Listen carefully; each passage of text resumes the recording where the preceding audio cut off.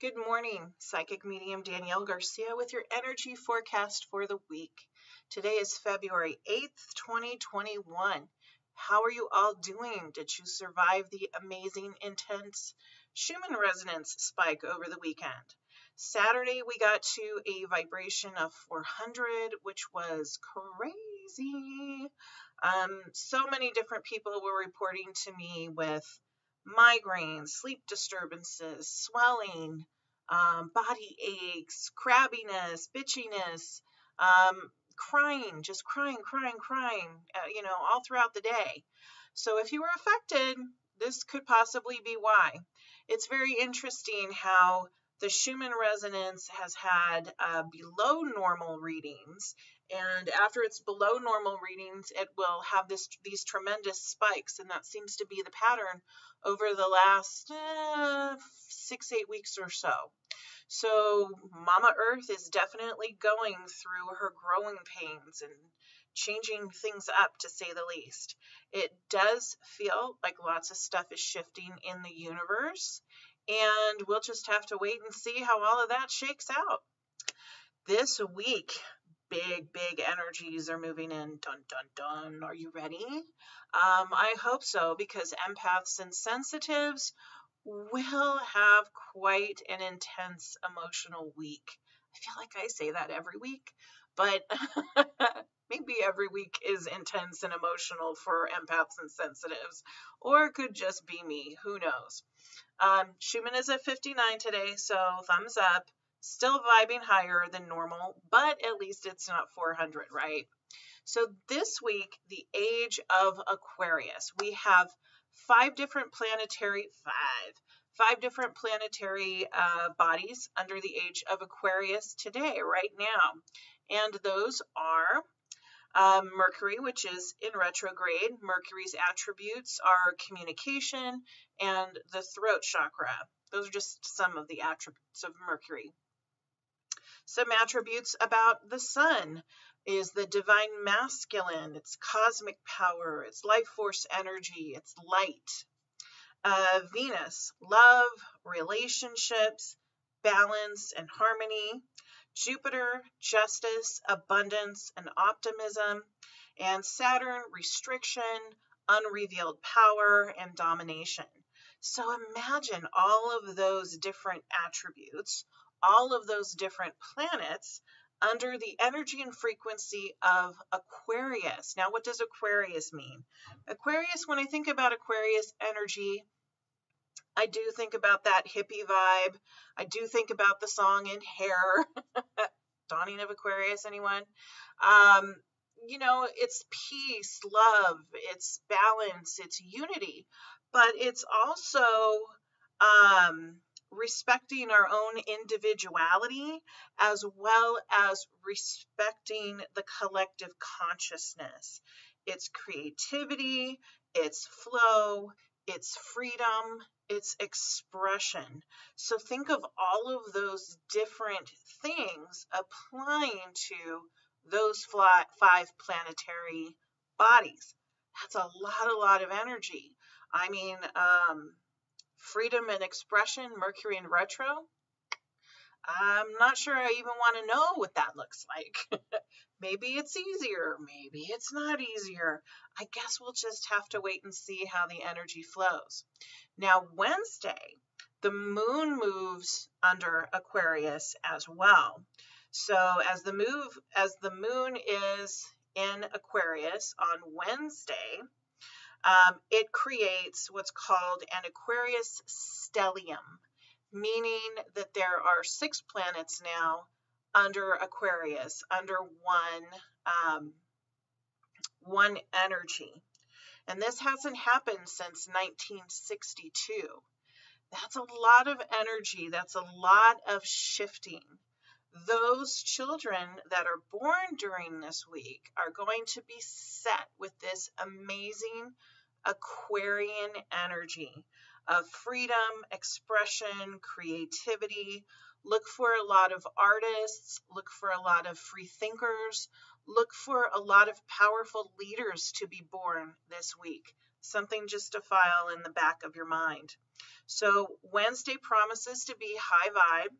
It promises to be a lot of shifting and a lot of realization.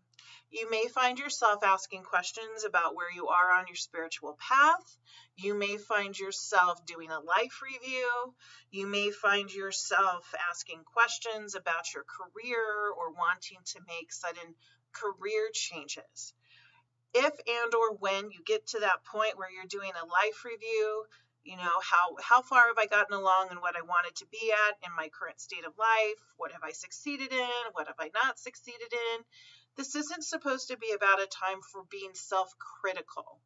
It's taking an open and truthful look at life to see where you're at. What can you improve upon? What worked? What didn't work? What will you accept? What will you no longer accept? Where can you compromise? What are your absolute make-its and break-its that you will just not move your feet on? So think about that if you get into that headspace of looking back. It's not about going into the past and seeing all the crap that you've done and what a horrible person you are, because that's really, really not helpful. This is about freedom. This is about embracing the good parts of yourself. Sometimes with embracing those good parts of ourselves, we look at some of the things that weren't so great, so we can learn from them, let them go, or maybe we need to hold on to them a little bit longer because we haven't quite learned the lesson of what we were supposed to learn. So have that perspective if you go to that space of life review this week. Remember, it's not about self-criticism. It's about reflection, and it's about re-evaluating. The moon, as it moves into Aquarius, let's think about some of the moon's different attributes. Well, it's the divine feminine. It's about the inner world. It's about hidden emotions, and it's also about shadow self. Sun represents our outer world, how we portray ourselves to the rest of humanity around us. It's our personality, it's our ego, and it's also how we shine and reflect our light. Well, Wednesday, we're going to have Sun and Moon under Aquarius.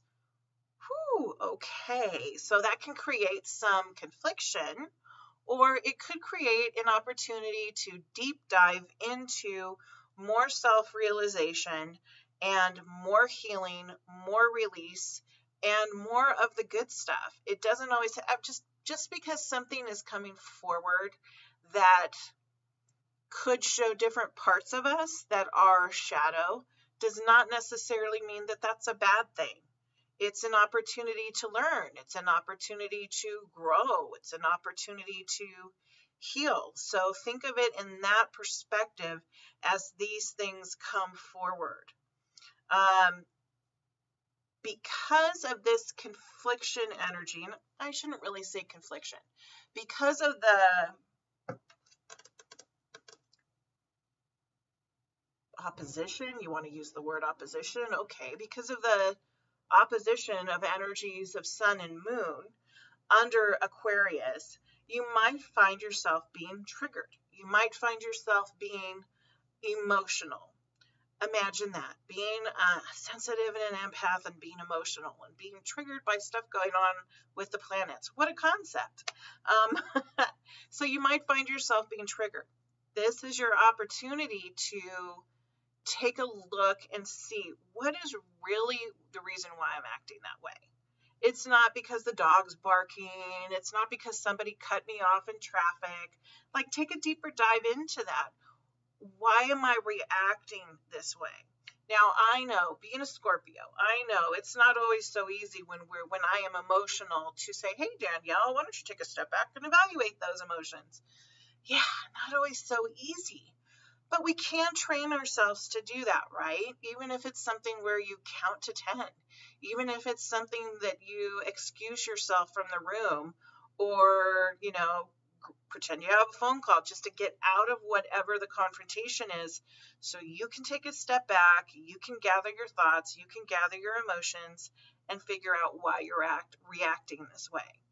This is a great opportunity to discover those core issues. It's as if there's a big doorway that opens Wednesday.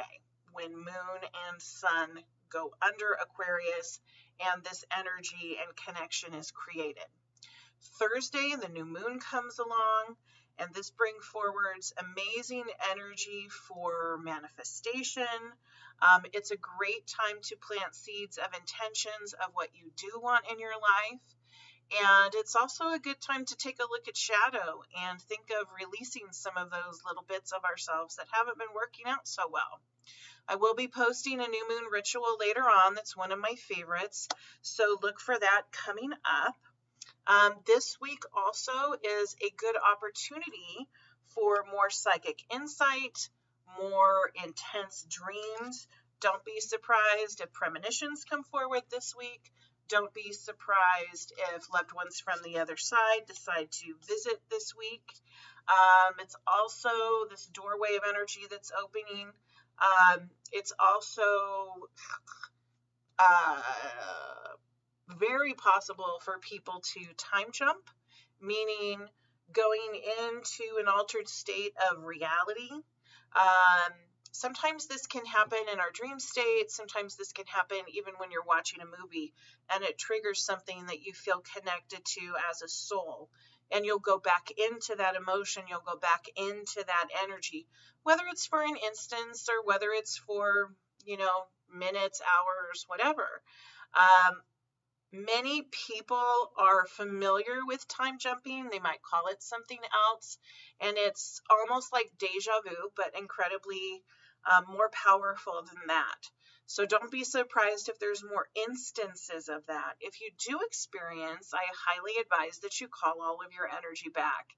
It's not a healthy energetic practice to have strands of energy of ours connected to different places in time or different realities, because that in itself can be very exhausting.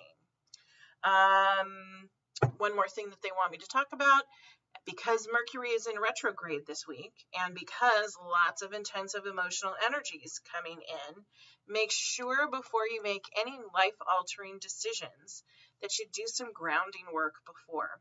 This is not the time to make knee-jerk reactions.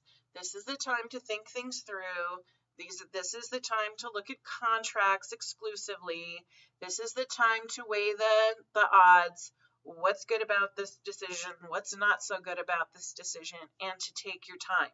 Patience, patience, patience is one of your best friends this week. I pulled some cards before we started this time, and I pulled from the Heart and Soul deck. I love these cards. The deck is incredibly beautiful, as well as it's just wonderful. It's Valentine's Day week, so these are all shaped like hearts. So the cards that I pulled, the first one is this beautiful, beautiful woman. I find it interesting this card comes forward first, right? So she's actually depicted as an angel.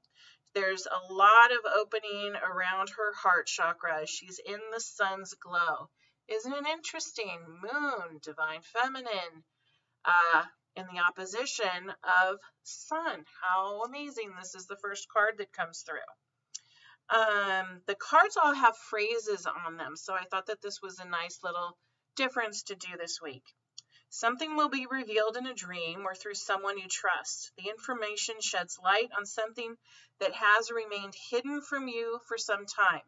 Suddenly, the missing piece of the puzzle appears, and you are able to see the bigger picture. Great information for this week. This card, I really enjoy how the energy flows in it. And it once again does remind me of sunshine with all this beautiful light. This card signifies expansion and the accomplishment and success that come as a result of doing what you love or something that has great meaning for you.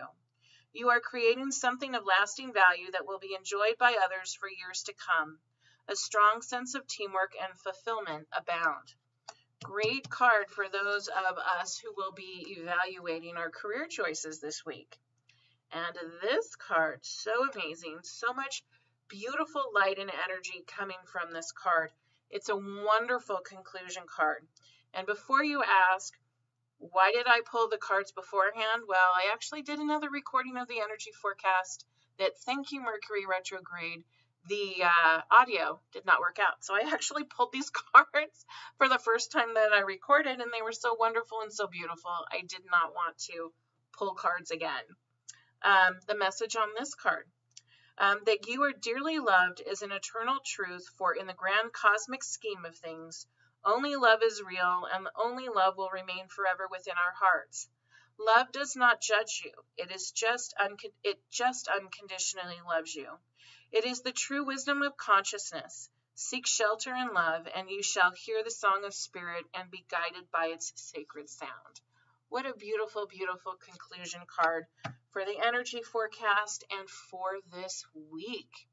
I hope you guys all have a safe, healthy, blessed week. Stay hydrated, stay grounded, and stay happy.